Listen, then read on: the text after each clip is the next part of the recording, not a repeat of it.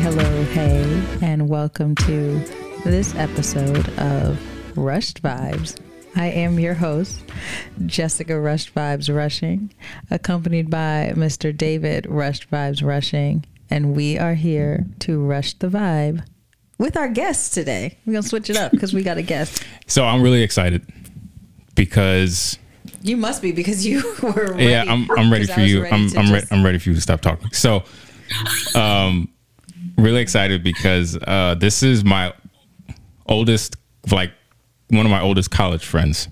Essence is actually, I'm spoiled. I just gave your name away, but she's one of the first friends I actually made at Greensboro College. And we were cool. She was in the drama department and just amazing personality. Truly Southern, and you'll hear that come through when she starts speaking, and it's true to who she is. We have Essence, the owner, I'm assuming, of the Vintage Essence Company. My good, lovely friend, Essence, thank you for coming on to Rush Vibes. How are you doing this afternoon? I'm good. Listen, let me turn the country up a little bit since I got that. And you know, until you said it, I didn't pick up country at all from you. And now I'm here. I'm listening. Oh yeah, like deep country. Some days I'm like, the words that are coming out of my mouth are like really. It's given. I love barbecue, you know. So I love barbecue too. That's that Wilson, North Carolina coming up there, right? Yes. Where is Wilson, North Carolina? For Wilson is in eastern North Carolina. Okay. It's about 45 minutes from Raleigh. 30 minutes from Greenville, North Carolina, if you're familiar with ECU, and 2 hours from Greensboro. So. Okay. Oh, so you weren't far from home at all when we were... No, not at all. I knew I could not go super far from home. Really? Yeah, being raised in that small town, it was like, let me get a little bit of life, but I need to get to my mom pretty quickly too. Oh, yeah. It's funny because I was actually just having this conversation with my mom. I didn't want to go to college, right? Like I was just told I had to go because I was the baby, and none of my older two brothers went. My parents didn't go, or my mom went but didn't finish. So they were like, all right, it's on you. Basically, you got to go. And I only had two. There were only two choices I ultimately chose between. It was Liberty University and Greensboro College. And Liberty was just because like they sent some stuff and I thought the marketing material looked nice. It was cool. They had a football team and I played football at Greensboro College. So I was like, oh, maybe I could go down here, try out. But I also wanted to go to school in Florida for like a really brief moment. I can't remember what school it was. I think it was Florida. I think A&M. Maybe, or Florida Atlantic, one of those schools, because they had also sent some material too. And I was like, man, I think I want to go to school in Florida. I never really been. I was like, I want to go to school in Florida. But my mom shut it down. She was like, nah, you're not going. Because she's like, you too much of a homebody. You're going to get homesick. And it's like 9 hours away. If something happens, like we can't get to you. That's why? I thought it was because she didn't want you far away. I mean, that's probably it too. But she packaged it as if she was looking out for me, but I think she was being selfish. Yeah, that's crazy. I wanted to go to school in Philadelphia. Ooh, there was so like David said, I was a drama major. There was a university for the arts in Philadelphia. And I had went there for a summer program and I was like so obsessed with it. But then while I was there, one of our like RAs who was like looking out for us in the dorms that we stayed in got mugged. I knew you were going to say that. It's not funny, but they made him get in a dumpster and stuff. Like thankfully he lived through it and whatnot. Wow. But my mom was like, nah. Shut it down. Should have never told me that story. Shut it down. Philly's a different beast. Yeah. Yeah. So, you know, I've never told you this, but I love your name, your first name. And not to make it about us, but it reminds me of like our oldest daughter's name, Solace, in that it's like, it's got gravity to it. Like it seems important. It seems like essential, right? So what is the story? Like, is there a story behind how your name was chosen for you and maybe how you like grew into it? Yeah, I wish it was a magical story. So I am my mother's only child. I do have siblings with my dad and my stepmom, but my mom was pregnant and I had an aunt And she was like, when I have a daughter, I just want to name her Essence. I think that name is just so pretty. And my mom was like, well, you're not pregnant right now, so let me get that. Your mom jacked Auntie's name? She did. Thankfully, Auntie ended up having 2 boys. Okay. So it worked out. And then, so basically my mom jacked my first name and then gave me another aunt's middle name as my middle name. So, yeah, it's nothing thought-provoking. My mom was just like, this baby's coming and I need to name it. So we'll get into this later, but in an interview that you did, you said your mom was the first hustler that you ever met. And this story is just epitomizes the fact that she just hustled. Yeah, my mom like by any means necessary. So who is Essence? Tell us and tell anyone who's watching this. What a loaded question. Yeah, so first off, I'm like a crybaby by nature. Like, I don't know. I could just think of something like, oh man, that was just such a tender moment. And I'll just start crying. I was in a session at work one day and they were like asking us, what was our purpose and why are we working in the field that we're working in? And I thought about my grandparents. I cried in front of all of those strangers. Like, oh, my grandparents, they're alive. And I was like, oh my God. I was so embarrassed. But yeah, very super sensitive, empath, very much of a giving heart in nature. If I can't do it for you financially, I'll be like, can I bake you a cake? Can I make you a candle and put a custom label on it? Like, what can I do to make you feel better? A creative. So when I started as a theater major, of course, I thought I'd be in Hollywood and rich by now. But I got that creative juices and other measures from like cooking and to I feel like I'm a pretty comical person, not necessarily in the form of going to tell jokes and stand up, but if we're just engaging in a conversation, like I think I have a pretty good art of storytelling to make you feel like you were in that moment with me. A daughter, very much of a mama's girl, very, very family oriented. Like my mom had 7 siblings. I got more cousins than I can count. We were like, without the drama, we were like the version of soul food when I was growing up. We ate at my grandparents' house every Sunday. And when I was younger, my grandma used to cook for the entire family, kids, grandkids, great grandkids, if there were any, every Wednesday and every Sunday.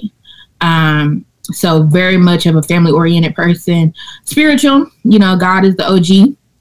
I was raised up in the traditional Black church. And yeah, I just feel like, to sum it up, I would consider myself like a compassionate creator as well as a educator. Okay. So the emotional side of you, I don't know how you said baby, or what did you say? Crybaby. Was that just always there? Did something happen? Always. Like you just could cry because the water was running too long in the sink. Like literally just. My family was like, we get it, Jesus. But that's a good thing. Like, I've recently learned to find out that it's actually very healthy and detoxing for your system to cry. Like, people like keep their emotions in, but that's actually something that it's a gift for people who are able to just cry. What are your sources? Yeah, definitely not storing nothing, just like straighten up. Psychology. What specific They ones? say like there's something like it within your immune system that releasing tears helps like detoxify the body. This sounds very Facebook meme. I'll find like it. But somebody put on Facebook Essence meme. is living her best life because she can detoxify because she could cry. Detoxify. I'm detox, David. Okay. You're not listening. I'm detox. my bad. He's a hater. No, not at all. Cry. Not at all. Do you think that I know you talked up like the real family, the sense of family that you had growing up, close knit, Sunday at grandma's. Do you think that played a role in sort of how you've kind of stumbled into your professional career now as a multicultural program coordinator, or how did that happen? Was it, by chance? So I actually stumbled into working at higher ed at Greensboro College. So my senior year, I was a resident advisor in the dorms, and in we had 4 dorms. So I was in 1 out of the 4 dorms that we had. Wait, the whole college had 4 Yeah. dorms? It was a small school. It was Hill, which was co-ed. So there were suites and that was rooms. Rooms. Like, I feel like I'm missing out. there was Greensboro Hall, which was the all-girl hall. And then there was West, which was the all-male dorms that really gave prison vibes. It was rough. It was not considering how much we were paying in tuition. It was ghetto. It was rough. Like, it was real. I mean, just without the bars, right? But other than that, it was prison. Communal showers, like. Dirty. Why do they do that to boys? Like, why do they make the assumption that men are okay with just? Because we are, for the most part. Like, you walk in, you assess it, you're like, oh, this is poverty. But then you're like, all right, let's hook the TV up. And it smelled bad, like upon entry. Yeah. All right, let's hook the TV up. Let's get the Xbox hooked up. I've never been in a situation besides like family that I've had to like shower around other like a group of females. That would just be weird. And females, we don't like measure our stuff. I feel like dudes, you guys like measure. Like, do you look like? Do you look? Do you not look? Do you make eye contact? Hold on a second, Essence. What dudes you been talking to that do you have in these conversations? I'm not having these conversations, but y'all brought it up. I'm like communal showers. No, don't try to put this on us. Like, you said go into a communal shower as a man. Like, do you? Oh, so now you're asking? Yes. No, there were curtains. Oh, there were curtains? Yeah, like, because my first dorm was a community shower, but I wasn't just in there looking at butt and boobs. Like, it was. I don't think. No. And you said not that part of jail, Jess. Not that part of jail. Okay. No, but I don't think Hill had. No, I mean, not Hill. I don't think West Hall had curtains. Oh, see, I didn't know that. Yeah, I don't remember. So what if you had a female visitor? You got to either go in there early or go in there late if she wanted to shower. Yeah, but I didn't really have female visitors, so that wasn't an obstacle I had to figure out. But we're gonna come back. Yeah, I never had to shower in West. Not gonna say I never spent the night in West, but I never showered there. Yeah, but I mean, you had a shower. You could go. I guess you could, if you were a dude, like you could have been like, "Hey, Essence, I have this girl who needs to take a shower. Can you like escort her to the female showers?" Yeah, I mean, because we had that in Greensboro where we had I don't know about guys ever showering in the all girls dorm, but there was a stall that was specifically for if you had a male visitor, and you would usually like yell out in the hallway, "Male on the floor," so that nobody would be uncomfortable. Male on the floor. I never knew that. Oh, because I never spent time over at Greensboro. I was I guess just West and Hill. So I never knew the shenanigans that were going on over there in Greensboro. Okay. Let's get back on track. Yeah. What was your fault? You weren't talking about community showers, but yes, go Essence, please. Was an RA, and I met my supervisor, and that is when I learned that I could work in like higher ed, because the only thing you ever know about people that work in education, they're either going to go be a teacher or a professor. So nobody ever talked to me about like the offices that are in higher ed. So first job post-graduation, I was a hall director of that beautiful female dorm that we just talked about. And that just kind of like trickled into like, oh, I can do this. Like my grandparents used to call me a den mother because that was their like old school translation of being a hall director. So that's kind of how I just fell into it. And I do believe that my family dynamic did help that love of people, like that understanding everybody's side of the story, or not being like, oh, everybody's not going to be like you. Like I always had a family dynamic. Like when we had those Sunday dinners, you could invite anybody over. Like, hey, this is my friend, this my play cousin, like whatever. Everybody was always welcome at my grandparents' house. And I feel like they had a sense of like accomplishment when people be like, oh, that was the best collard greens I ever had, or a potato salad. So they're like, yeah, bring people so we can show them how delicious this food is. So my family was just always like super accepting and inviting and loving of everyone. So that definitely helped me when I transitioned into this world of higher ed, because I feel like college for me was like one of the first times where I saw so many people that weren't like me, especially being a theater major. When I would tell people I was a theater major, they're like, but you're not weird. You don't act like them. Like, oh, wow. The art. So why I gotta be a weirdo? Like, so yeah. I just feel like that opened my eyes to more people that didn't look like me. Cause I grew up around my Black family. I went to the majority Black high school, majority Black middle school. So college really helped, but I feel like that compassion component was instilled to me by my family, not to be like, oh, well, I've never been around someone who may identify as you. So I think that helped me a lot to not just be like, oh, a person that's not like me, run away, you know? Yeah. You know, we talked about, James and I talked about this on the episode that you missed. And, we talked about our experiences as Black students at a PWI. What was it like for you? Was it easier because you were in the theater department, so people were more, just in terms of personality, were generally a little bit more diverse, or did it not? You know, what was a campus experience like for you? Essentially, is what I'm asking. So I feel like I kind of got to see like both sides. I feel like sometimes I would be treated a little different if I did say I was a theater major by my people who I would identify as my peers. Like, okay, if they'd say what your major is, I guess they would expect me to say business or, you know, sociology or something. Then I'm like theater, and they're like, whoa. But I also got that on the other end, being with the theater kids, because we had to take all of our classes together. We would be in rehearsal together. After rehearsal, you're running that show for like a week or two. You're doing all of that together. They also had a theater floor where all the theater majors lived together. That's where I drew the line, because I'm like, listen, at this point, now we're all going to be in the bathtub together, because this is a little bit too much. Right. So I kind of like try my best to like not blend in, but not be a stereotypical theater mate. Like, we literally would eat lunch together, dinner. We had the first two tables of the dining hall. Like, you knew that was a theater. Like, it was really like being an athlete to a certain extent, because we did everything together.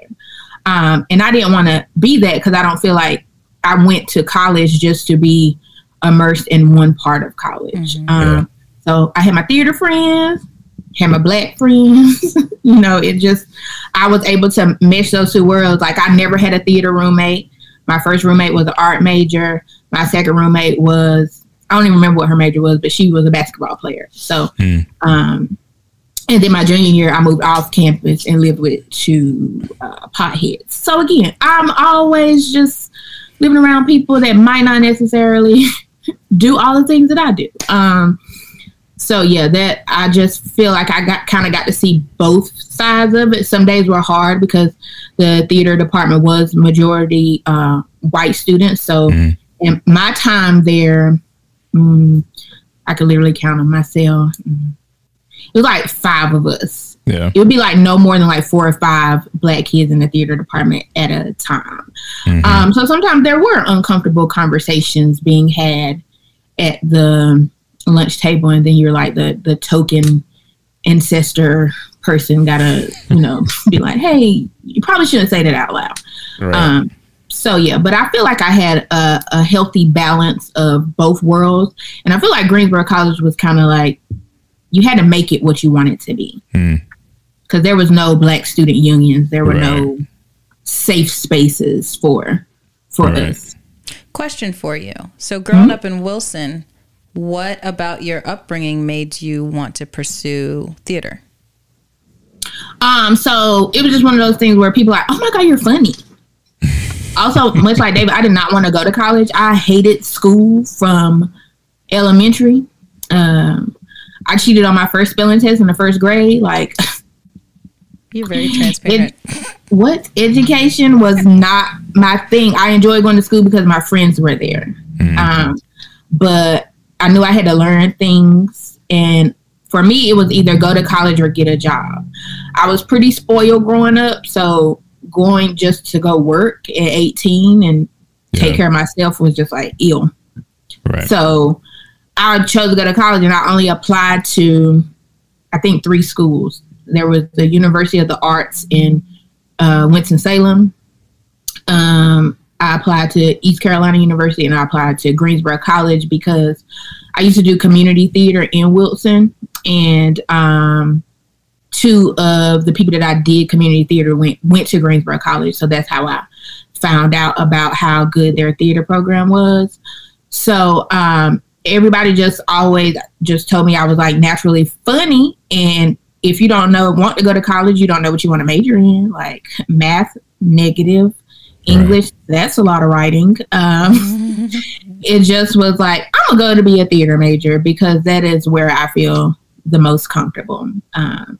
So yeah, it was just because I was funny and there was no TikTok, there was no reels right. to get your creativity off. So it was just after school, I was going to audition and rehearse for plays. And then I think I was even like a late bloomer to the traditional theater kids. Like I didn't get in my first play until I was in the 10th grade. I couldn't talk Broadway. I hated Shakespeare. It wasn't have you seen this? Wicked is coming. We couldn't afford Broadway. Like, yeah. My first monologue that I did the audition was from The Color Purple. Because I can do movies, right. But I don't know theater. So that's just what it was. I literally I applied to Greensboro College and I did not get admitted into the theater program until the day I moved in. I auditioned the day that I moved in. Oh, wow. So it was really up in the air for me. I could have been going back home the same day. Wow. Fun fact. Yeah, I didn't know that. That was very good to know. You're like, I mean, because that's like a pretty big situation to be in as a 17, 18-year-old, right? Like, yeah. Like, tell me what you want to do for the rest of your life. Right. And like, all right, I can do this audition, but if it doesn't work out, now what am I going to do? So, but I guess, you were only about an hour and a half from home, so it wouldn't have been like, but I did not want to go back. Yeah. Like you had to trek across the country. All right. 2 questions before we move on to the next big question. One, you said you lived off campus with 2 weed heads. Did you ever partake? She said pot. Weed heads, pot heads. She works in education. Don't put her on the spot. Huh? I never ever partook with them because Essence. It was Essence. She said with them. Oh, with them. Oh, okay. This your story or mine? I like her energy. I'm just saying. I mean, just now meeting you. I mean, if you just live with one weed head, is this your story? I could understand your ability to resist, but you living with 2. I'm just saying.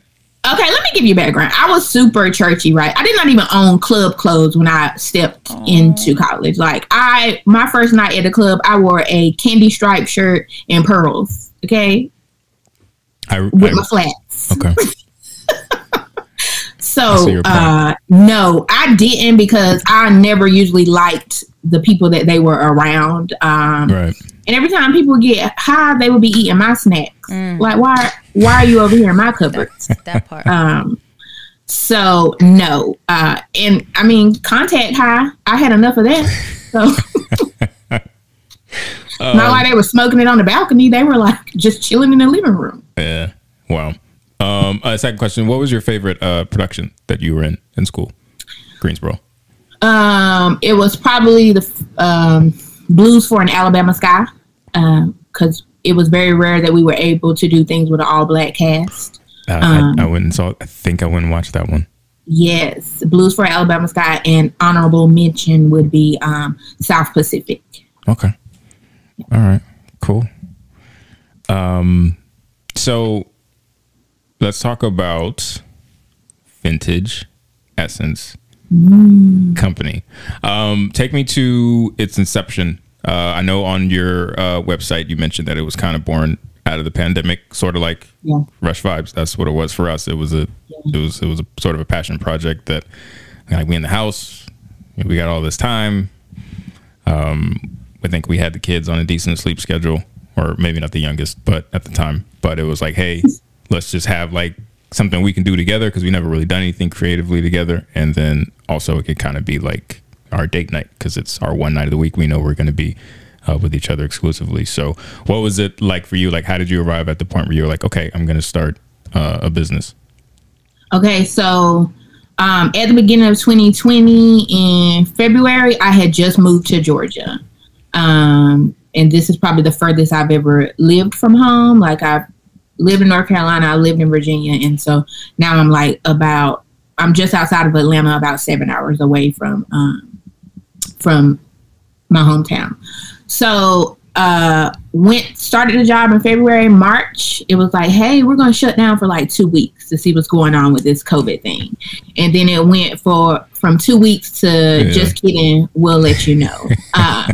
So I'm literally sitting, I have yet to like really engage with my coworkers, so I don't know anybody. Right. I'm sitting in this room. Well, it was a second bedroom, but I turned it into a closet. So I'm sitting in my closet room on Zoom. We're just like winging it because at this point, the job doesn't have any like really virtual capabilities because that's not what we signed up for. And I was sitting at my computer scrolling on Instagram, and a ad popped up about a virtual candle making class. And I was like, I don't have nothing else to do. Like, let's just Why not? see how this goes. Like, it's funny because I cook. All my friends know that. They're always like, when you come, can we get and I'm like, I'm not here to be a chef, but everybody's always putting in special requests. So I love to cook. It's very therapeutic for me. So I was like, if I can cook, I think I can make a candle. Because there's got to be like the same process. Yeah. So I took this virtual class, and the girl was showing us how to melt wax and all this kind of stuff. So I'm learning all of this virtually, and I'm writing down in notebooks and all this kind of stuff.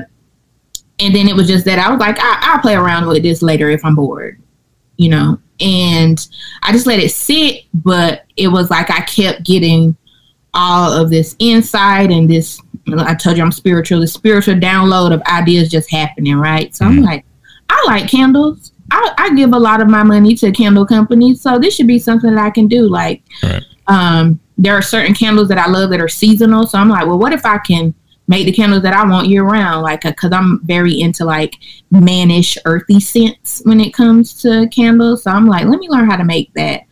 And I bought a couple of pour pots, and I started teaching myself via YouTube University what I didn't learn in the candle making class. And I would make candles. I would ship them out to my friends, be like, test this. Tell me can you smell it? How's the burn time for you? And I had the name before I even launched the business. So it's called Vintage Essence because I am always told that I have like a old soul, kind of like a old lady spirit. I don't have kids, but I am very maternal. Like when I'm around people, I want everybody to be good. I'm very much of a, have you eaten today? Are you okay? You're thirsty? Drink a little water. So that is my energy. So Vintage Essence. And then, you know, y'all talked about my name. Shout out to my mom for stealing a pretty cool name. It works for everything. So that's just how it was. And I never wanted it to be Vintage Essence Candle Company because I see it being so much more. So that's why we just slapped the co on it. And it really, I tell people all the time, I feel like it was very much of a vision that God gave me because candle is making is very much of a science. Okay. Again, did not like school. So I was like, science, like I got to know but it turned out to be like cooking. Like I need this much fragrance oil to this much wax. And now it's gotten to the point where I can freehand a little bit and, you know, how they say, let the ancestors guide you and whatnot. So it literally kind of just fell in my lap scrolling through Instagram one day. And it turned out that I was pretty good at it. So it turned into a business. And what are all the products that you sell? So currently I do candles, wax melts, and car diffusers. So you can have it in your house and your car now. And then my cooking side is called A Dash of Essence. So on my Vintage Essence website, you can buy e-cookbooks that I have made. So I have 2 digital cookbooks on that. So I want us to be like a lifestyle brand, and my motto or my mission statement is that we want to supply you with things that make you feel the most comfortable and cozy wherever you are. Like, invite the people over. I want you to be able to be like, I pulled this recipe out from a dash of essence, and while I'm lighting this vintage essence candle while I'm cooking, if y'all want me to drive you around, we got vintage essence in the car as well. So I want it to be like a free flowing thing. I think I have about 6 fragrances in my lineup right now.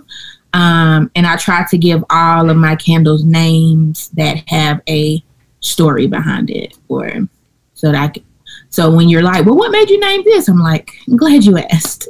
Here's our story about this one.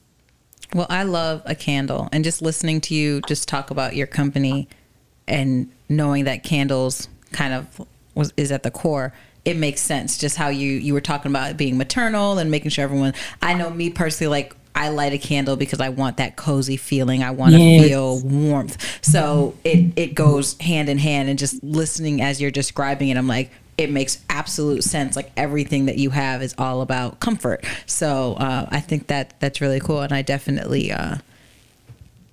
need some candles. Yeah, we got to get y'all a cute little one with a Rush Vibe label on it. We can put it on the table. But I have an issue with candles. So I love accumulating candles. I don't light them, like, because I don't want to lose the candle. Like, I don't want the candle to go away. So I won't. Have you ever used a candle warmer? I have. I just don't like losing candles. Make sure you speak to the mic. Like, I have candles. I love candles. I have an obsession with candles. I will buy a $30 candle if I have to buy one, because I'm in love with the smell, the story, and all of that. But then it's like, okay, it's time to light this candle because, you know, the weather, it's nighttime. And I'm just like, no, because if I light the candle burns and the candle goes away, and then I don't have to. We got to get you some wax melts. We got to. So you can like light your you can have your candle in the forefront, but have the wax melts in the back, so you can still smell it. Okay, all right. Yeah, that might be it, because I have about 40 candles in this house that I just won't light because I went through a season where I was lighting candles, but then I was just like, wait, these candles are going away, and then I have to replace them. I feel that. So I have a strong connection to candles. I'm gonna be better about lighting candles. But we've got candles here on our set. We've got one behind each of us, and we have this one. I think we lit them for like maybe the first episode this season, and then we haven't. I love candles. They're good. I know. And some people will just have candles lit all the time, and I want to be one of those people, but I also want to keep my candles. Got it. It sounds like you got enough to get started. I do. So I'm gonna take inspiration from you. I'm gonna start lighting my candles more. What are your favorite fragrances, like smells? So I like food flavored or food scents, which my little cousin and I, we both love candles. She hates food scented candles. She can only do like sweater weather and those type of things. Mm-hmm. I will do any kind of candle. I think it just kind of depends. I love peach, so I went into like anything peach. Like, I have a peach sangria, I have like a southern peach candle. I love peach. I don't like anything cream based. Like, if it smells like vanilla. I love vanilla. I have like a creme brulee kind of candle. I don't like that butter. I don't like buttery smelling candles. But gotcha. So like the snickerdoodle cookies and all that kind of stuff. Yeah, no. But anything else, I love like a winter scented candle, holiday seasons. Like, I like candles except for butter based candles. Noted. David, do you have a favorite candle fragrance? No, but not because candles aren't dope. I enjoy the candles, and that's why I don't really say anything about her excessive candle buying hobbies, because they do genuinely smell good. And when she did have her season where she was lighting them all the time, it was great. You know, the ambiance, and you know, when the kids go to bed, lights out, you know, you just have the candles going while you may be watching TV or whatever, just chilling. So no, I love a wood wick too. Yeah. Oh yeah. And we actually we went on a date, and we made candles, and I got mine with a wooden wick, and it was just kind of cool when it's quiet, and then you just hear that wick. You hear the crackling. Yeah, the crackling. It was cool. So good. Yeah. So no, I'm fine with candles. Best be. I don't know about $30 Essence. Your candles don't cost $30, do they? No, because I only offer a small candle right now, but it is $16. That's doable. $30. You get like about 9 ounces for $16. $30 is not excessive. I mean, I wouldn't be above charging $30 for a bigger candle because, again, I'm pouring these by hand at the crib. You're buying the experience. Okay. So I assume you own and operate vintage essence by yourself. You don't have any help or anything. Nope. If you ever read my page or my website, it says we. That's just manifestation because it's me. That means you and the Holy Spirit. Yeah, me and God just in here. Just making candles. So what are your, off the top of your head, if you know, what are your current candle fragrances that you have? Okay. So Can We Talk, which is like, I think it's very unisex. It's very like, to me, it kind of smells like if you were wearing like a roll-on body oil. It's got some amber in there, little notes of bamboo and coconut. Jesus Sandals, which is a play on words because it is made from frankincense and myrrh and sandalwood. So, little baby Jesus. We just got rid of Bikini Bottom for the season because it was a summer candle, but it was very citrus and pineapple and sage. Rest Your Cakes, which is lavender and vanilla. So it's a play on words of you need to go sit down somewhere. Do Not Disturb, lemongrass, eucalyptus, spearmint, very much of a spa vibe. Hookah Lounge, which is very earthy. It has smoke, patchouli. It kind of smells like Palo Santo to me. That one is actually my favorite. We just introduced for the fall Chameleon. Chameleon got its name because everyone who smelled it gave me a different note of what they smelled. Some people smelled cocoa butter. Some people smelled coffee, vanilla. One day I smelled it and it smelled like lemon zest. So I think it fits anybody in every mood because what everybody had in common with it is that they all liked it. There was nobody who was like, this isn't my thing. So let me see, Hookah Lounge, Chameleon, Apple Tree, just a fresh Macintosh apple, no cinnamon involved, just a crisp apple. I think that's all of them. I think. So how do you market yourself? How did you get the awareness for this brand that you've created out to the world? So I follow a lot of women business owners that look like me on social media. Most of the time when we see a brand, when we see the Apple and the Google and the Nike and stuff, we don't know their backstory. We weren't with them from the ground up. We just knew by the time we saw Nike, it was popular and we're going to buy it. Right. So I follow women who have been on social media in my time, and one of my favorite female business owners online, her name is Mia Ray. Her company is 10 years old, but I've been able to see her journey from living in her mom's attic to taking pre-orders of the tote that she was selling to catching the bus to the post office to deliver these packages, to not knowing if the shipment was going to come in because she was buying, she gets all her stuff from overseas. And that's been a journey that I've been able to watch from the ground up. And so that now that I see that she is like this empire, it gives me a motivation or a sense of self that like I may be at the ground floor now, but to not be like an overnight sensation. Because the thing about social media is it only takes one video to go viral and it can change your whole life. But do you have the content inside of you or the will to keep going after that one viral moment? Like, was it just a viral moment or are you a natural creator or a creative?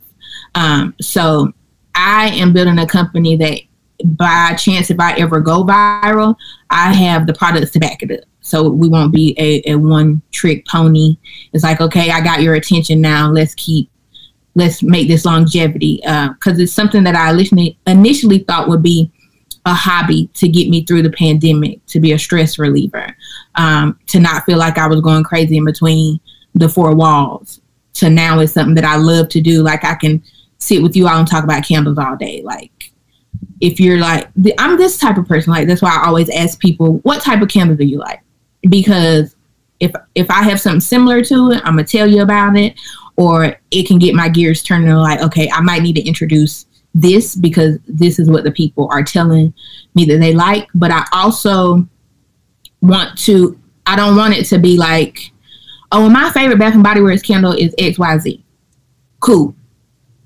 You go get that from Bath and Body Works. I want the fragrances that I make to be like, I know I can only get that version from Vintage Essence. So that's what I'm just working on, longevity. And so I follow a lot of women that I have seen from the ground floor, so that you can be like, hey, that can be me. Can I see myself as a mega corporation, the one that we didn't see from the ground floor? Yes, but I can't relate to the backstory of a Reebok like I can relate to the backstory of a Mia Ray. Mm-hmm. So do those, because I think you asked about like marketing and stuff. So do you just have like your personal network? They share a lot of your work? I'm going old school. I'm word of mouth. I'm heavy on when people are giving me reviews. Like I could be like, okay, you can listen to me. Of course, I'm going to think my products are amazing. Right. But here are honest reviews. And so Instagram, I forget about Facebook sometimes, but the aunties love Facebook, right? Mm-hmm. So when I do post on Facebook, I will get the aunties and the uncles on my website. So I have to remember for Facebook. So yeah, it's just word of mouth. If you place an order, I will put a sample of something in your box so that maybe you might have purchased a candle that's in your comfort zone, but then when you smell this one, you're like, oh, I might need to try this one for next time. And then it's more so my friends and my family are big supporters. And I feel like sometimes that's more wild than strangers because people who know you don't necessarily always feel the need to support you. Because they're like, oh, she might pass me out one for Christmas or for my birthday or something. Like I don't have to buy a candle, but my family and my friends are returning customers. And I know that they're not just returning customers because it's me, because you at least have to like the product or it has to be of good quality. So that means a lot to me. And then they're like, send me extra business cards so that I can pass them out to other people. So I feel like word of mouth and social media are my biggest marketing platforms right now. How much time do you commit to it a week? So the good thing about candles is I can spend a weekend or two pouring and then I can like literally be off for a couple of weeks if I am well stocked up. Okay. So usually I don't have to, I would probably spend like a whole weekend pouring a couple of dozen of candles or wax melts. Being that I'm working from home, I can't pour but so much anyway because I don't have anywhere to put it. Like I'm stacking boxes on top of boxes in this door behind me. So, so just, and one thing about it, I can't pour candles if I don't feel it. If I'm not in the mood, I can't do it because I might mess it up or it might be too much fragrance or not enough. My grandfather used to tell us growing up that you can always taste a person's emotions in their food.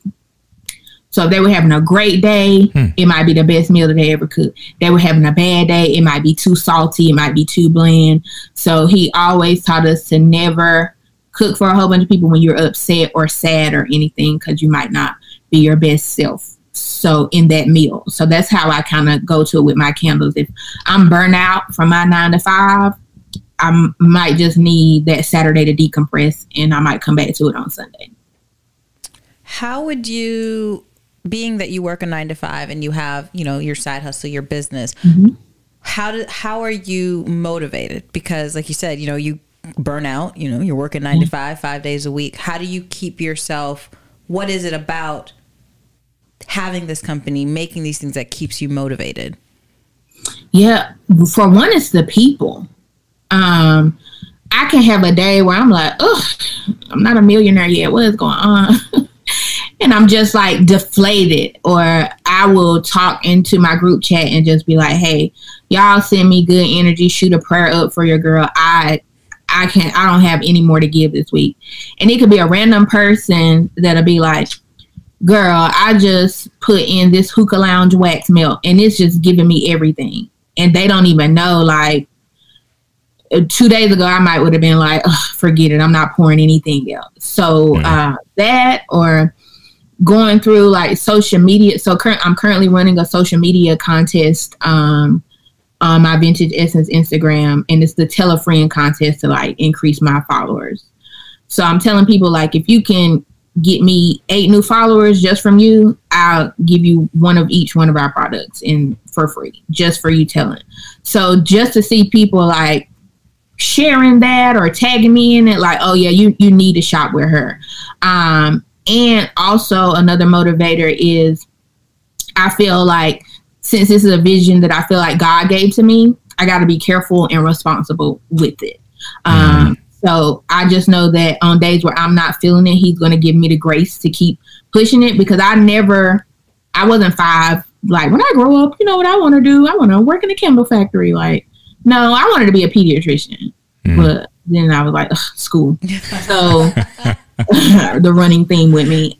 So yeah, just that I just have a responsibility, or it could be a day where you feel like people aren't thinking about your product, and then they'll tag you on an Instagram story and being like, this candle gets me every time, or this is my favorite bath time candle, or I like to have this one burning in the background when I'm cooking. So it's just the little things when you think people aren't watching, and your products are still making a difference behind the scene. Because I'm not the only candle business in the world. Like, a ton of people are doing this, but I just know that I have data that allows me to continue to pushing and standing behind what I'm doing. And then just being a creative by nature, I just get so excited when I'm like, I think these 2 fragrances work together. And then I do it, and then I smell it, and I'm like, woo, girl, who are you? We got a winner. Oh my God, you made that? That smells amazing. And then I just take little wax melts everywhere with me, and I'm like, smell this.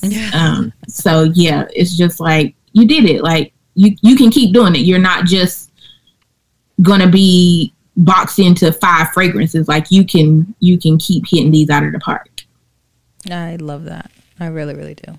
Yeah, I think it underscores that, you know, a brand is more than just its product, right? Like, you have to be attractive, especially you're the only one who works for it. I mean, you own it. It's your baby, right? So you're going to be the one out there pushing it. Anytime someone goes to your IG, you're the face that they're going to see, if they're going to see anybody. So I think it speaks the fact that you've been able to grow your following. And like you said, you know, sometimes the people closest to you are the ones who support you the least. And the fact that, you know, your personality has been able to cause people to continue to support you and buy product after product.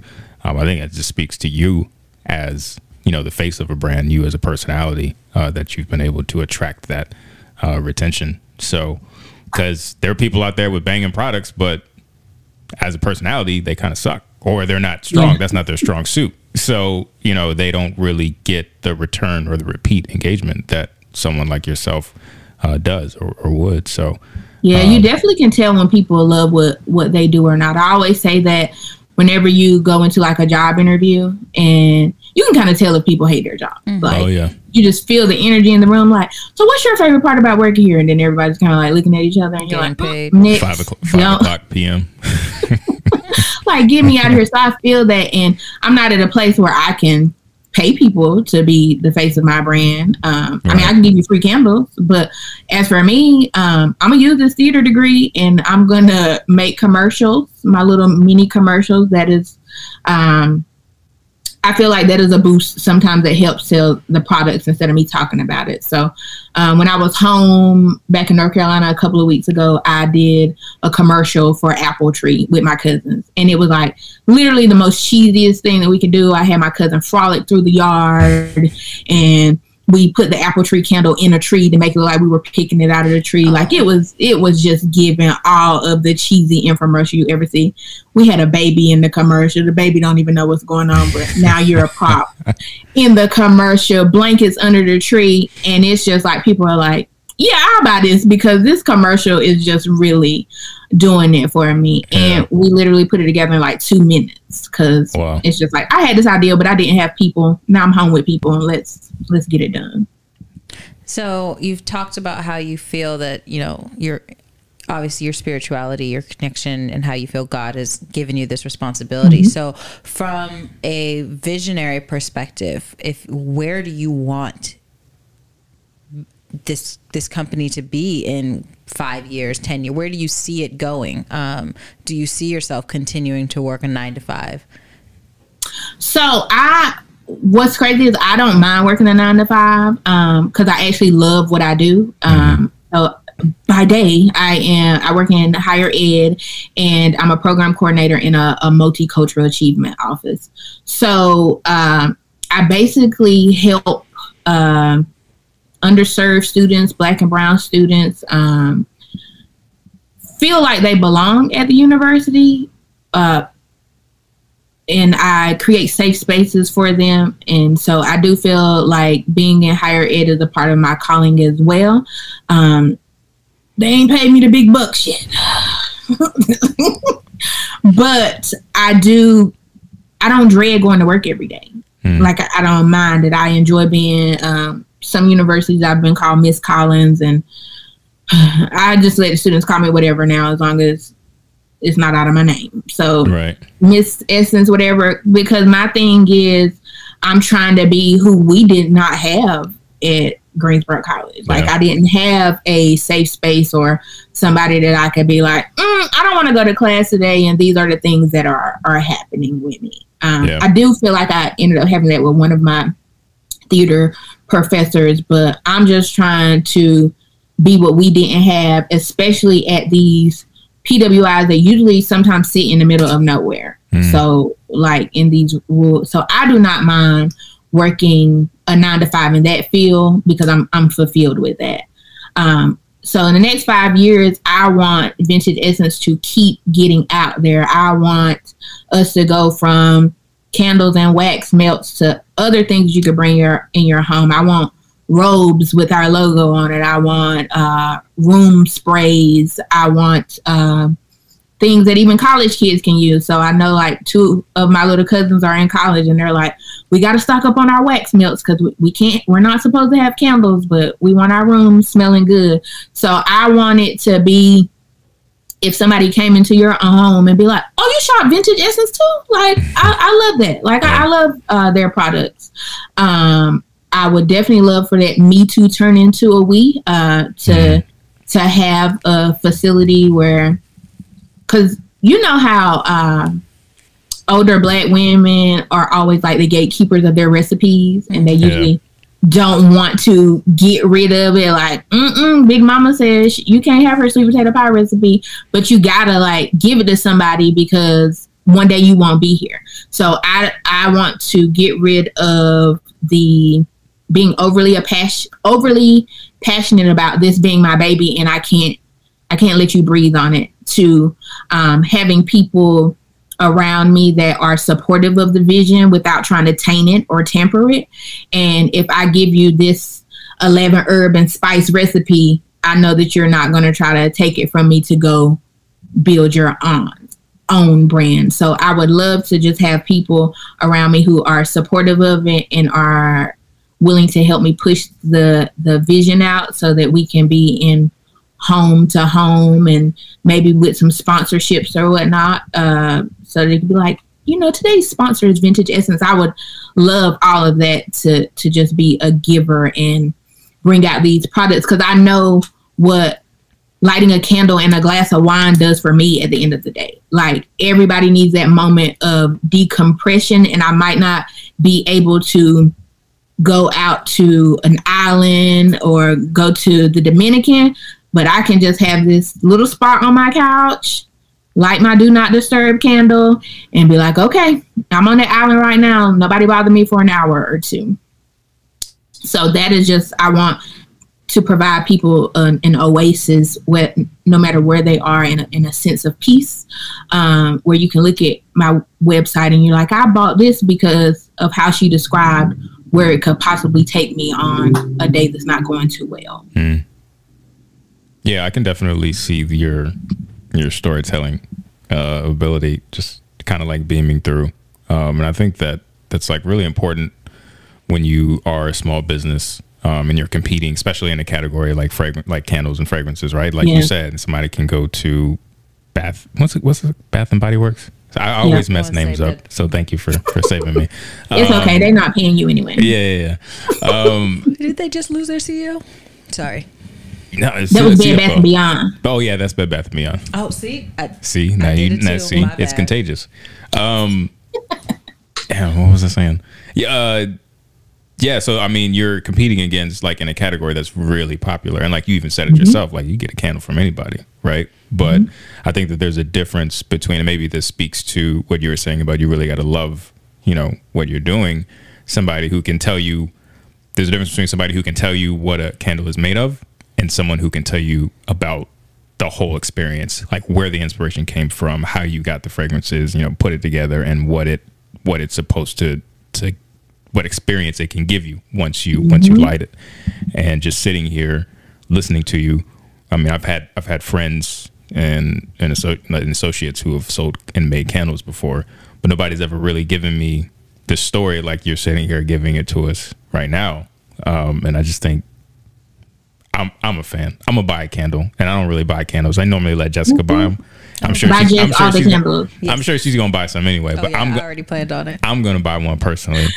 I'll probably get a car diffuser too, because we got kids, and they, you know how kids are. So we'll get one for the car, so it stays. I heard that the car diffusers are kid like soccer mom style friendly. So okay, we need it.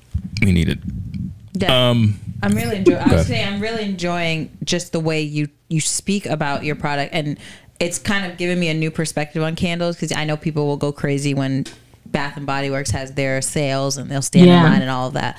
But to truly have the story behind it, and I'm very big in terms of like being spiritual and understanding that like you can transfer spirit. So even to your previous point regarding like you need to be in the right mood and the right headspace, because that spirit that you're making this candle with is transferring to the consumer. So when they light it up, they're essentially going to feel that as well. So I think it's really beautiful to see it more than just like the corporate level, where it's like we're just making these products, we're sticking scents together, we're putting a sticker on it, we're putting it on the shelf, we're selling it for $25.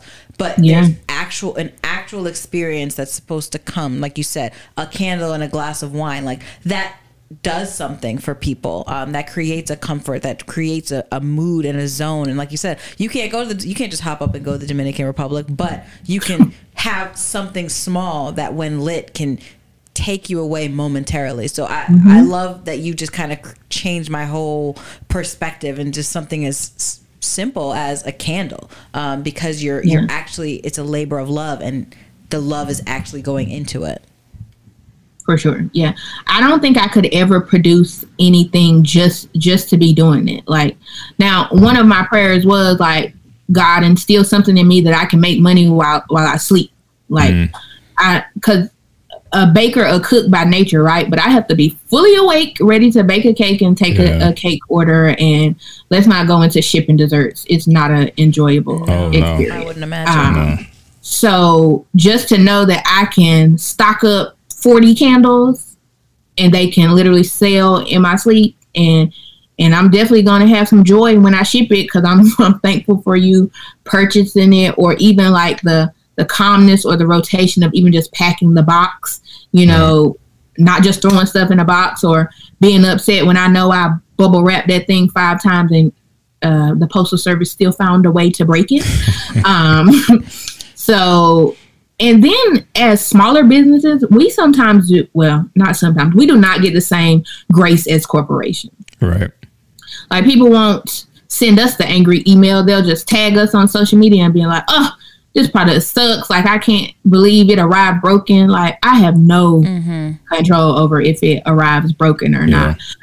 So I kind of feel like, in a way, I may be overcompensating or trying to get my presence out there as somebody who is compassionate and cares about their business, so that that if something does arrive messed up, that you can reach out to me. Like, I'm not this machine that is I'm literally writing you those emails or replying back to them myself, because I do want you to have an experience, a good experience. And I just hate that as smaller businesses, we always have to go above and beyond, because if you tweet about me, it can ruin me. Mm-hmm. But if you tweet about, a Fortune 500 company, mm-hmm. you're just one in a million, So definitely trying to put out the energy that I expect in return from, I call my customers candle cousins. So the same energy that I want to receive back from my candle cousins, I put that back out there. I'm actually glad that you mentioned the candle cousins, because while I was doing my research, I stumbled across I went to your IG page, and, was just kind of looking through, and I saw that you have your candle conversations with mm-hmm. your candle cousins. And I just thought, one, the play, I just love the alliteration, number one. And it's catchy, but where did you get the idea just to have, do you do these weekly? Do you do them bi-weekly? Like what's the schedule, and where did you come up with the concept? So I was trying to do them. I try to do them every Sunday. Okay. Again, it's another thing where if I'm not feeling it, I just, let the candle cousins know, like, I don't have any of myself to give you today, so we will spin the block next Sunday. Mm-hmm. But it came from, so my website platform is through Shopify. Shout out to Shopify. And I was chatting with one of the reps about something for my website one day, and she was like, so what are you doing for marketing, like to boost your sales? And I'm like, well, on social media, I usually like email out discounts. I try to have a sale every holiday, this, that, and the third. Mm-hmm. And she was like, maybe you should set up something where you like light a candle and tell the people about what the mood is. I'm like, that might be something. Like, ma'am, is this what y'all get paid to chat with? Because I'm all like in the chat box, like, girl, hold on, let me get my notebook, because you preaching today. So I didn't know what that was actually going to look like, right? I'm like, am I going to be in my bedroom? Am I going to be trying to put a robe on? Is my hair going to be tied up? Like, am I trying to really like waste my products and light a new candle every week, like to give y'all a vibe at home? So how it initially turned into candle conversations is that since I am an online business, you don't get to smell my candles before you purchase them. Okay. So I felt like it would help if I would take you on a journey with me and be like, everybody is not a candle connoisseur, right? We're not like, oh, the base note of citronella and, it has a touch of vanilla and musk. Like, we're not talking thou there about candles. I want you to be like, look, honey, this smell like a good smelling man when he walked by. And that's just what this candle is. And that's how we became candle cousins, because cousins are my favorite part of the family tree. Mm-hmm. So I feel like if I call you my cousin, like, we are here. So I'm like, this is what this candle smell like. So I'll talk about the notes for the people who are into that. But I'm like, listen, when you like this one, you want to have a bubble bath. It might put you to sleep. Make sure to blow that candle out before you go to sleep. All that kind of stuff. Or even showing like candle care. Because I didn't even know about candle care until I got into this. Like, I lit a candle and I kept it moving. But we're talking about trimming our wax. What happens if the candle tunnels and I still want to use it? So that's where the candle warmer comes into play. Or making sure that you're not lighting the candle under a draft. All of these things to preserve the life of your candle and for it to have a clean burn. Or telling you why my candles don't produce soot, because I'm using a soy wax and a clean wick. So it's part candle education and introducing you to my fragrances, and it's part life. 1 week I was up there and I just was not having a good week. Like, sales were down, work was getting on my nerves. I literally, a couple of hours before I recorded the candle conversations, was in like 30 minutes full of tears, like in the bathroom, like just having a whole breakdown of the day. And I wiped my eyes, waited till they got a little less puffy, put a filter on, and I was like, look, y'all, today was not it. I was not having a good day. I was crying. Business was getting frustrating. But then somebody messaged me, another Black woman who sells candles. And she was like, do you use this kind of wax? I got a 10-pound bag of it. You can have it for free. She don't even know that I'm like down on supplies this week. I'm like, I'm not putting any more money out of my pocket to produce these candles. Right. And she literally sent a message probably like 10 minutes after I had just stopped crying. So I'm going on Candle Conversations just as transparent as I could be, like, hey, just keep going. Because on the day where you thought you were done and you were down to the bottom, you never know where someone sees you or picks you up in their spirit, or just like, because we could have easily been in competition. Like, it could have been like, I'm not giving her no wax because I don't want her candles to be better than mine. This, that, and the third. But just to have you on people's mind and their heart and to keep going. So that's what Candle Conversations is. Or so I'll present a candle or a wax melt, and I'll be like, this is my mood for today, and let me tell you X, Y, Z of what's happening. Wow, that's awesome. I'm moved. I'm over here. Somebody cutting onions over here, man. That's because life be lifing, and as business owners and social media content creators, we always are showing the beautiful side of it, right? Yeah. Like, look at me packing my orders. People are selling, but we're not talking about that week when didn't nobody care. Yeah. So how do you feel about that? Like, just being totally authentic with your community that you're building. Do you feel like that helps them? Excuse me, trust you more? Do you feel like that actually helps build a relationship, to know that they're always going to get, when they get you, they're always going to get an authentic essence? Do you feel like that's something that you can kind of use to your advantage, as opposed to like the typical creator where it's all, sunshine and rainbows? Absolutely.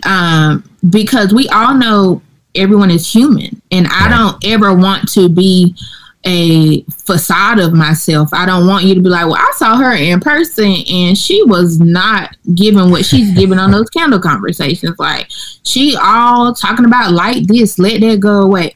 Every day is not zen. Every day is not sunshine and roses. Like, some days I had a bad day in traffic and I wanted to fight somebody, and all of those kind of things. So I just feel like it's important for my audience to know that I am human too, and making these candles started off as a stress reliever. And I think it's, you all can relate to this with you all launching your project during the pandemic. It's just, you can always say, well, this is something that we thought of in the pandemic, that we needed to decompress, that we needed to have our date night and whatnot. And I feel like that'll always be a beautiful story that people can relate to. Because one thing for sure in life is that we all went through that pandemic together. There was nobody having a better day in the pandemic than the other, because it was the first time where everything, well, in our generation, everything had to shut down, and we just had to be still and be, people had to be trapped in the house with other people. Me, I was like, oh, people, where I need them. Where did they go? Like, how am I? My dog wasn't even with me yet. He was like still in North Carolina. So I'm like, dang, I'm really out here learning myself. And that started me being transparent on social media. So I did a lot of cooking during the pandemic, and I had this whole little Instagram story situation of like, this is what island I'm on today. And I would pour my water in a wine glass and put a slice of a slice of cucumber in it, just to keep my mind going and, not being like, oh, when are we ever going to get out of this pandemic? And I feel like even being in Georgia, it was scarier for me to go outside.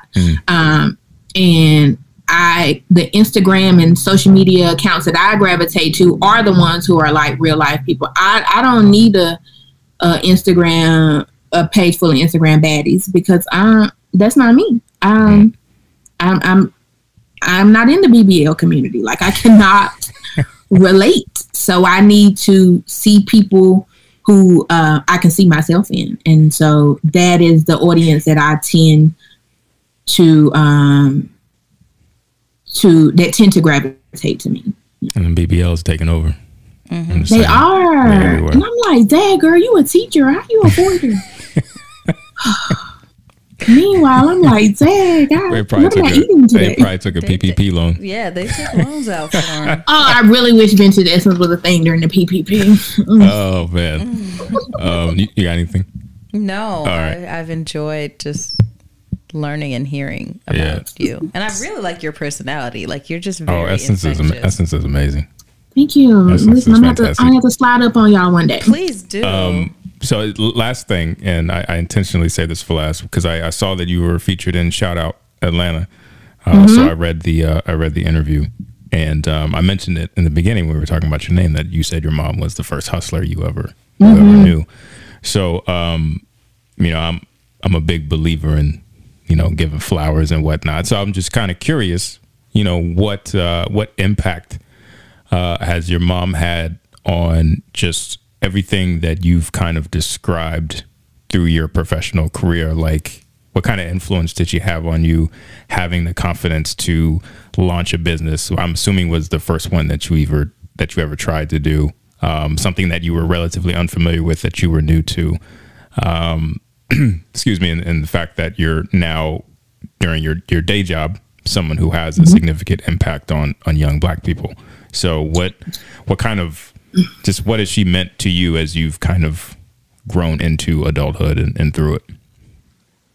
Not you trying to pull the crybaby out. I know, my bad. So my mom has always been like a superhero to me. So my parents were married when I was a baby, but I don't remember their marriage.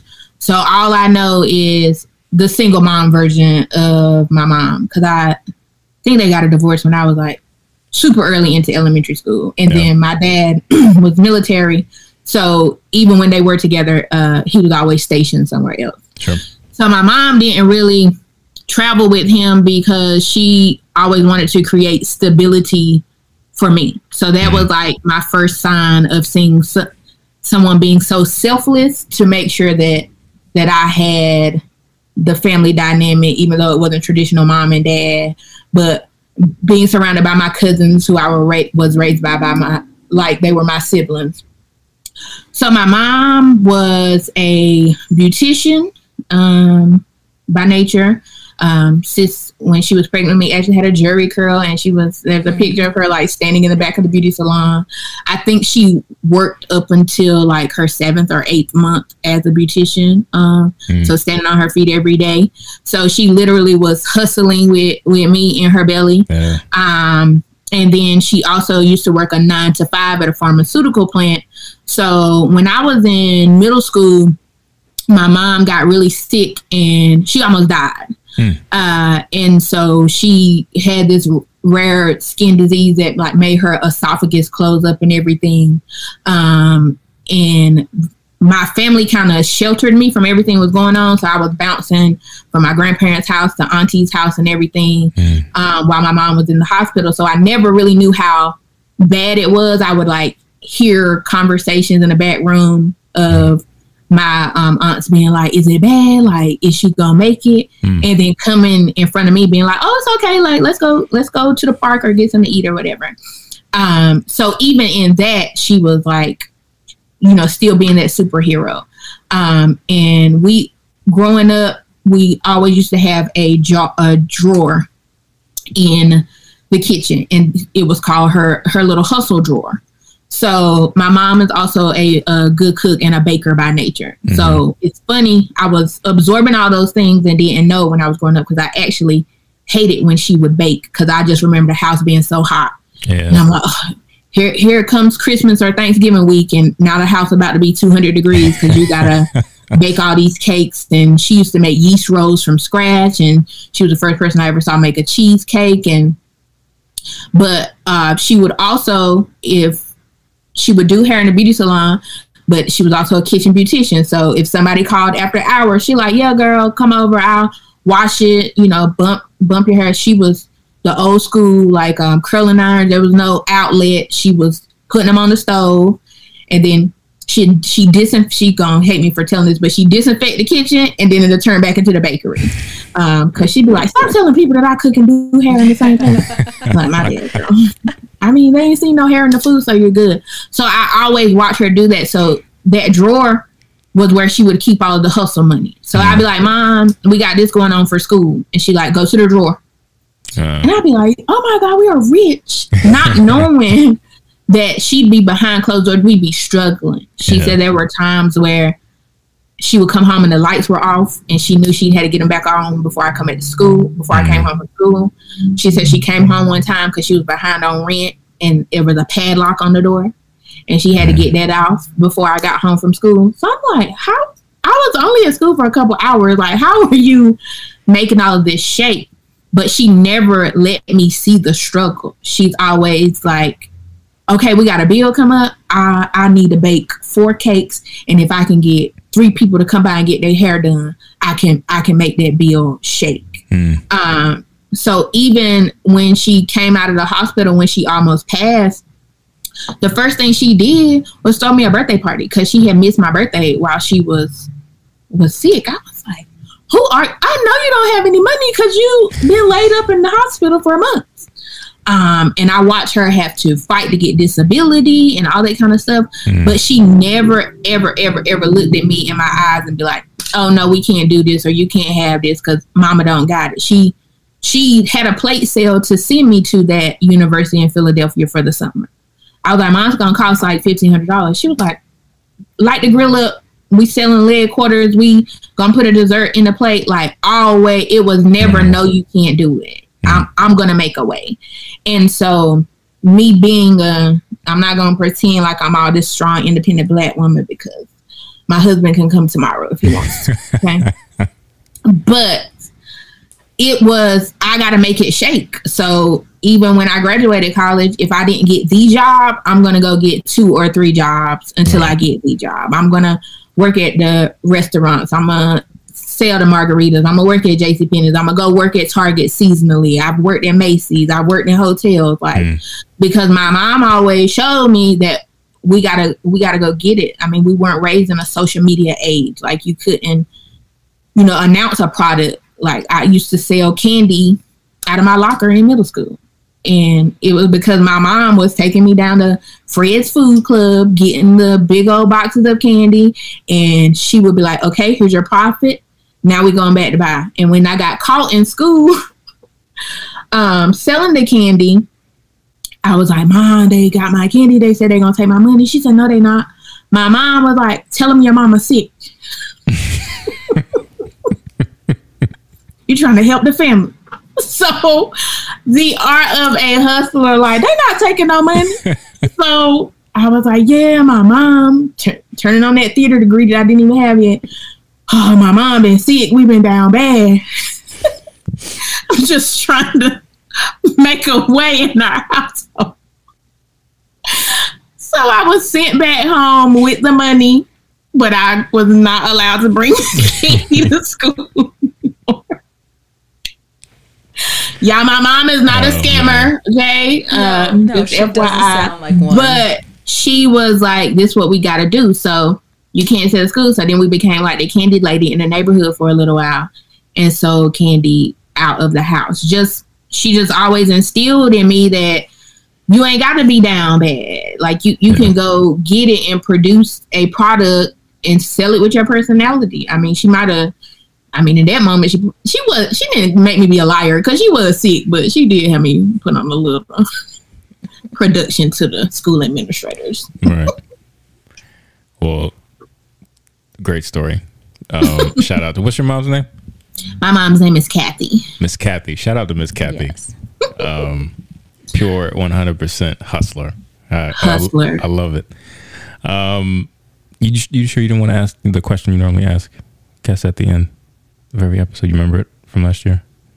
No, so you're going to have to ask for it. It was like advice that you would have for... Oh, yeah. I was thinking that earlier, but okay. So, earlier you mentioned that there's... what's her name? Mia, the company that you watch. Mia Ray. Yes, yeah. Mia Ray. So you, with your own, Vintage Essence Company, with your own platform, what advice would you give to someone either coming up in wanting to grow in the candle industry with ebooks, recipes, or just someone who has a desire to be entrepreneurial, what advice would you give that maybe you didn't receive, or that has just been pressing in your spirit that you're like, I need people to hear this because they just need to know? Yeah. Never, ever. And I know it's harder to do now. I keep going back to the social media world, but do not compare your journey to anybody else's. Because like we talked about, everybody's not going to show their authentic self on social media. It's going to look like they are having somebody order their products every single day because you see that in a 15-second reel. And you can't let that get you down. So you always have to go back to your why and your reason of why you started it. Is your reason just because you needed a few dollars that day, or is this really your passion project? Like, if you know how in school they had you do a elevator pitch. So if somebody came up to you and were like, and it's like, why Vintage Essence? Why should I listen to Rush Vibes? You should be able to tell it easily if it is what you're passionate about. So don't just do things because it's a fad, or I think I could pull this off, or just make sure that whatever you're doing, and it might not be a long-term business, it might not be a business that runs forever, but start with the idea of it having some longevity, because you are the biggest seller of your product. If you're not passionate when you talk about it, why would I want it? Right. So make sure that you're always putting things in you that build you up. Sometimes you have to take those breaks from social media because it can rob you of your joy and you don't even realize it. Like, why am I sad? Because sometimes you are picking up that different energy and whatnot from social media, and it's transferring to you, and you could have been having an amazing day, but you've just scrolled past so many things that kind of zapped you. So just staying present with yourself, always coming back to your why, thinking on things, and not letting anybody to pressure you to run your business like they would run their business. People are always going to come with a suggestion box that you did not ask for. And they're like, girl, I think you should do this. And my therapist taught me to say, thank you for your suggestion. I'm going to keep that. But not feeling like, oh, girl, I didn't ask you for that. Like, stop over clouding my mind or oversaturating me with what you would do. Just write it down, take it with a grain of salt, and keep pushing to do it how you would be doing it. And just don't be afraid, because sometimes you're going to have to do it afraid. But that doesn't mean that it is going to be any less inspiring or impactful because you did it with a little fear. That was beautiful. Awesome. Well, again, I'm inspired. Very much so. Essence, thank you so much for coming on to Rush Vibes. I know we had been talking about this. I think I reached out at this point. It's probably about a month. It was before we left for the Dominican Republic, I think. And I was supposed to get up with you when we got back, and then I didn't. So I appreciate you still being willing to come on. As you can see, just with Jess kind of scrambling in here, we're just always going like 100 miles an hour, and sometimes we just things kind of slip through the cracks. So I get it. I appreciate y'all for having me and working around y'all's busy schedule. Yeah, well, when we realized that this was going to be a thing, we were really intentional about, though, we're still small in terms of our audience, and we've got some few dedicated family and friends who watch us, kind of like what you experienced with vintage. I don't know why I can't say vintage today. I'm really struggling to say that word. I don't know why, but we really wanted to focus on highlighting like people who we know who are really extraordinary, who are dope, and are doing actually like really creative things. So it's always about, we got to get guests on, and just randomly you just popped in my mind. I was like, well, I was like, I think something you posted, because I know you said you're not on Facebook a whole lot, but I think you had posted something and wrote across, and I was like, is she doing candles now? I thought, because I remember I asked you about catering. I was like, I thought she was cooking or something. So I was like, well, I know Essence is amazing, so let's have Essence on, and that way she can explain it. So yeah, I'm still whipping pots. They just got wax in them right now. So I appreciate it, and it's good to catch up, obviously, because you and I haven't spoken at length. I think, like you said, in like 4 years. So it's crazy how time flies. But we loved having you. Always welcome back when Vintage Essence reaches like 100,000 IG followers, and you big timing. We'll definitely have you back on. We're definitely going to be buyers, supporters of your candles. I think we're probably going to order them as soon as we finish. I might got to create a little discount code for you all's listeners. So do that, because I'll put that in your inbox. Yes, ma'am. Please do. Fall is coming, so you might need to come up with like a cuffing season candle. Listen, don't be. She knows what she's doing. I know.